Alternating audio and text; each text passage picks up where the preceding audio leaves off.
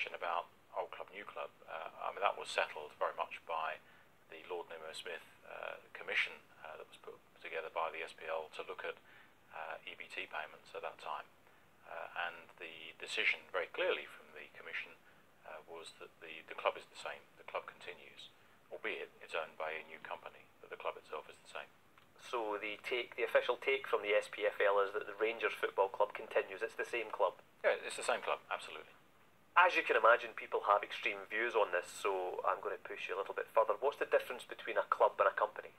Well, the member club is the entity that participates in our league, and we have 42 member clubs. Those clubs may be owned by a company.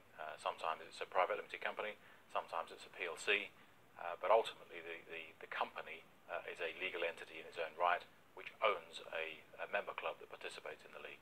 So once and for all, the league are putting this to bed, it's the same club? It was put to bed by the Lord Nimmo Smith Commission some while ago. It's the same club.